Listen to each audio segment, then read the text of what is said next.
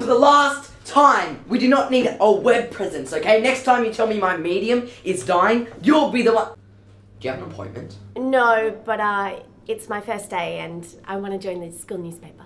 How brilliantly convenient. I need a new staff member now that Gracie has just been fired.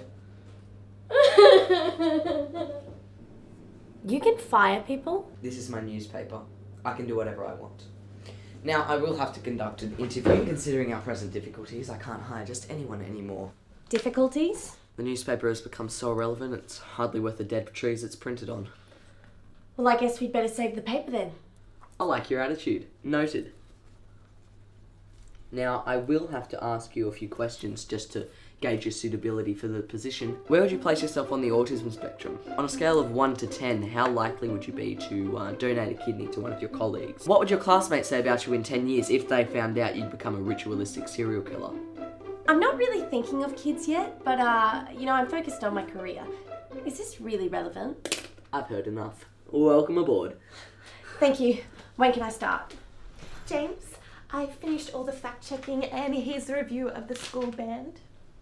Half a star out of 10. Harsh, but I expect no less from you. If they want less scathing reviews, they should learn to play their instruments. Kate, the first presidential debate is tomorrow and I'd like you to cover it.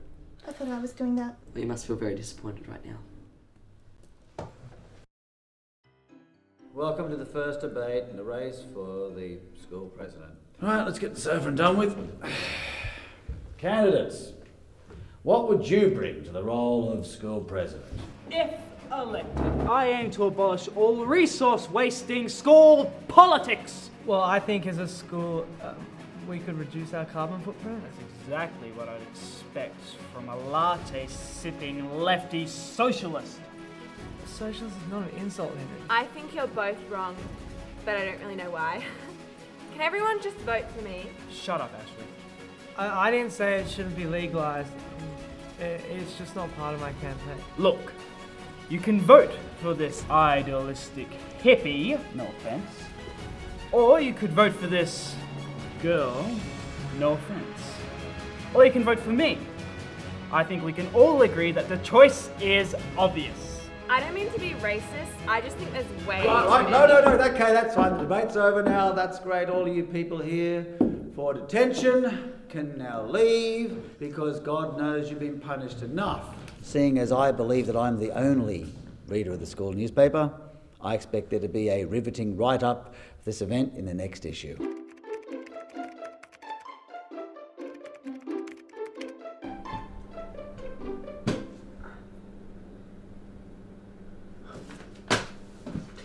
Kate, your article was a huge success. Really? No, it was the opposite.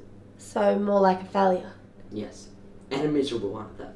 You have 1 more week to write something that sells or you're fired. And then the newspaper will fail and you'll be held personally responsible for ripping apart my dreams and emotionally ruining me for the rest of my life.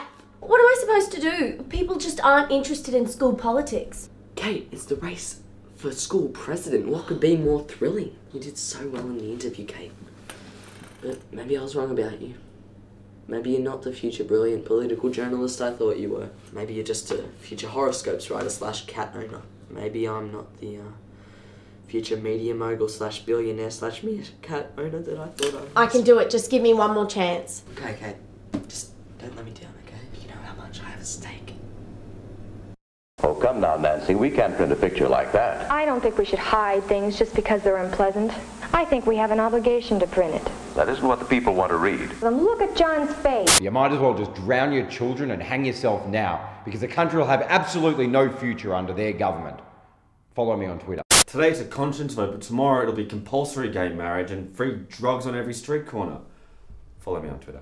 Are you finally having a baby? Or is that just like an unflattering outfit? Oh no, I thought we were here to talk about the boat people. I'm afraid we've run out of time.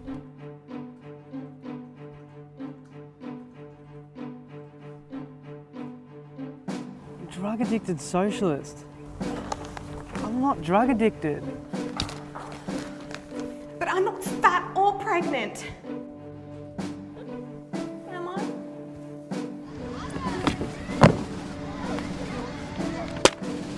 How did I not think of that? Now, I've come to see you today because my campaign manager has noticed that your article has influenced the opinion polls. We can publish a retraction if you have a problem with the glaring factual errors. No problem. The only problem is Ashley has fallen in public polls ever since you announced her pregnancy. But Sam, ever since his alleged drug addiction has increased in popularity, I'm still more or less in the middle. Yeah, and the middle is more or less a catastrophic disaster. Is that right? Exactly. That's why I've come seeking your help. Are you actually asking us to sacrifice our journalistic integrity just to help you win an election? Didn't I buy you, Anna? We're not sacrificing your journalistic integrity. What do you say, Kate? You could really help me. And everyone seemed to love your article. They loved it. Totally. And of course you wouldn't go uncompensated. To show my appreciation for your help, I would be sure that you guys get a new printer and a new storeroom to do your work from. Mr. Morrissey's my father. I have that type of power. You have yourself a deal, sir.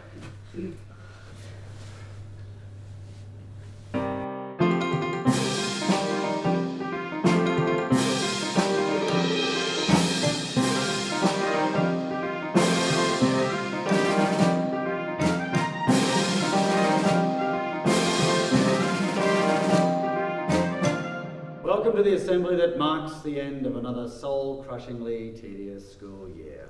Right, now for the first of a number of largely inconsequential awards, the result of the election for school president. Henry.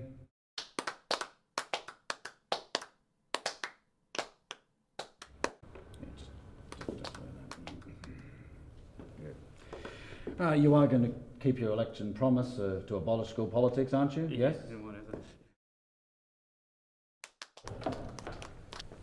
Right, next, the prestigious award for participation in excellence goes to Kate Adams for her revival of the school newspaper. Are you kidding me? Excellence! Her stories were totally fabricated and terrible. You're just upset because you got fired from the newspaper. Shut up, Kate. Your stories are as fake as your stupid glasses. And what makes you qualified to be a stigmatism police, Anna? You couldn't even keep a fact-checking job at the school newspaper. Oh, bird. Like I want to work for you trash peddlers anyway, or take part in the sham of a nepotistic election! Right. Okay, moving on. Now I have the award for the best artwork indicative of a deep-seated emotional problem. Doug Kafer, come on. Doug, clap. Everyone, clap.